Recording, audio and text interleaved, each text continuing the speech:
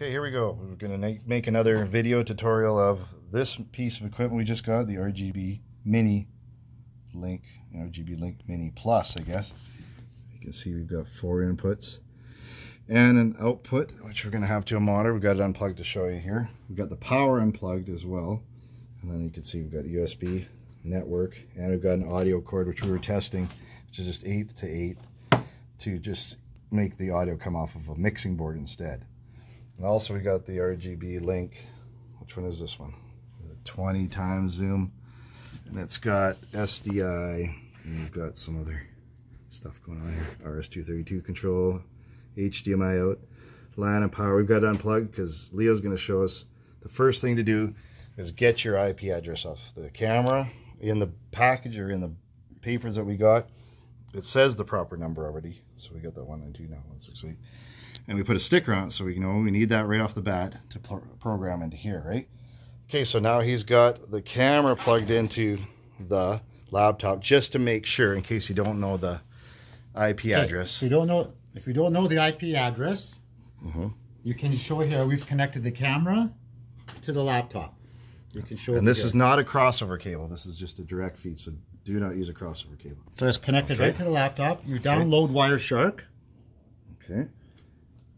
Open up Wireshark. And because we're connected directly, we have to use a local connection, not a, I think we need power. Okay, so now we're going to power it up. So they suggest on some of the sites to power up your camera before. I'm going to even do it with one hand. So that's powered up now, okay? I'm going to see it go to the green light.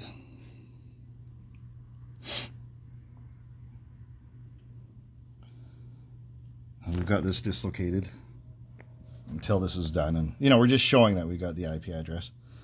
Okay, green light, we're good to go. Okay, you open up Wireshark, and then you just go here where it says Ethernet. You click on that.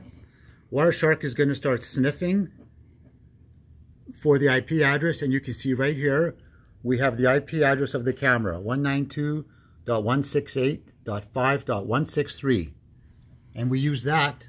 We put it on here, a sticker on here. Recommend on every camera you got, okay? And we use that information and put into the RGB Link switch. Okay, so now we're going to pull the plug on it. This is just testing on the bench before. You don't have to save any of these settings or whatever. So now you know it, but you would know if you had the ball or the packaging. You want me to hold it here? Okay. Okay. So now we are going to plug it into the LAN that's right directly in. Now, if you have multiple cameras, you're going to have a switch in between here. We're not going to get into that. This is all powered up beforehand. We put the power into here. Screw it on. Let's see everything there. All right, now we do have a monitor, so we have the external out coming to a monitor up here. We also have a little cheesy camera to show. Now this should pop up in a second. There we go. Program mode is the feed out. This one here is your fade control, so we've got a fader to another camera. Show this one over here. So we've got a little, little cheesy one now. We got 2 cameras. Quality. Okay. It's got that T-bar as it fades. You slide that bar back and forth, and then that fades the picture back and forth on the program. And there's multiple different settings. We're not even going to get into that. We're just getting how to set it up here. So the first thing is, and we messed with this for a little while. We didn't quite get it. The first thing is you want to make your camera link up with this network. So it's the S button where it's hidden. So we're going to hit it 4 times. You'll see on the screen. 1, 2, 3, 4. Okay, so now you see this camera in load view. We're going to say it's the camera number 1. Now we're going to jump down here on the right hand scroller down into the IP. So past that IP setting, right? And press on it. So our first camera is the same number as what you see up there on the camera, right? Correct? Now we can jump back out of there by hitting the menu, I think. Now you also want to enable, when you've left that setting, jump up to the pan and tilt zoom camera, enable it. So it was off, now it's on. Now if you're going to put a whole bunch in here, you can just jump down to each one and turn them all on, right? Okay, that probably stopped the recording, didn't it? No. Okay, maybe not. We're just getting a phone call in the background there. Okay, so you see that already. I'm going to back out of here again, back out again. Sorry, I think you have to hit the M menu. Back out again on menu. Well, we're on the other side of it, sorry. So that is already set up. Let me just check here. 1, 2, 3, 4. Camera 1. Load view is okay. Save view, you can do that.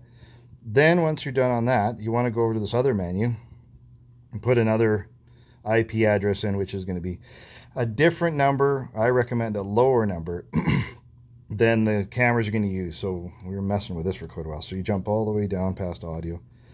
We can probably do another video on all this. IP setting.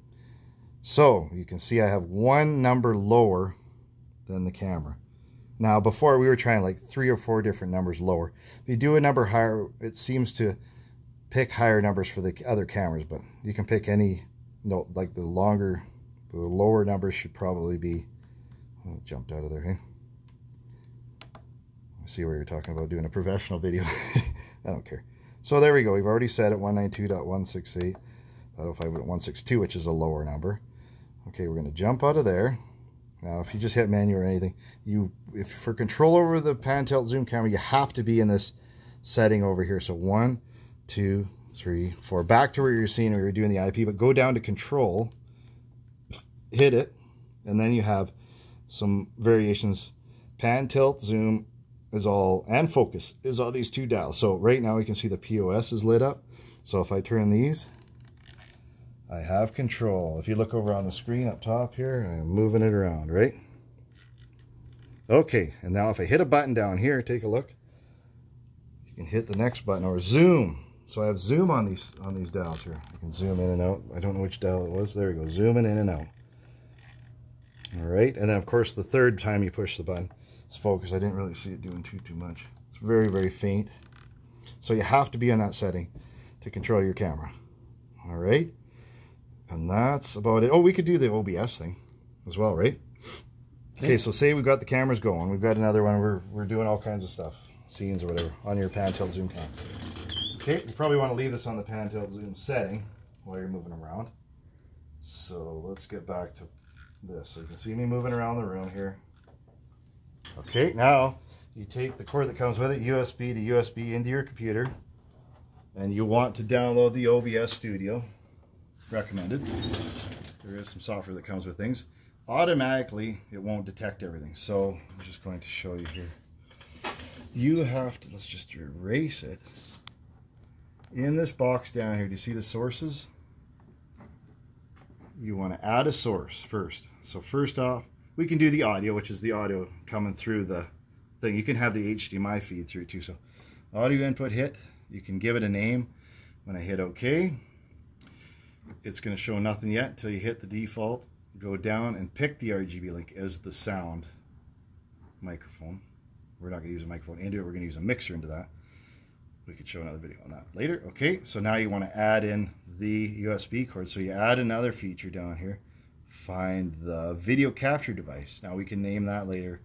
That says it's the RGB link. Okay it. And there, it picked the webcam out of the computer. We don't want that. So just go into this Toshiba thing, which is that kind of laptop. It's the RGB link. Boom.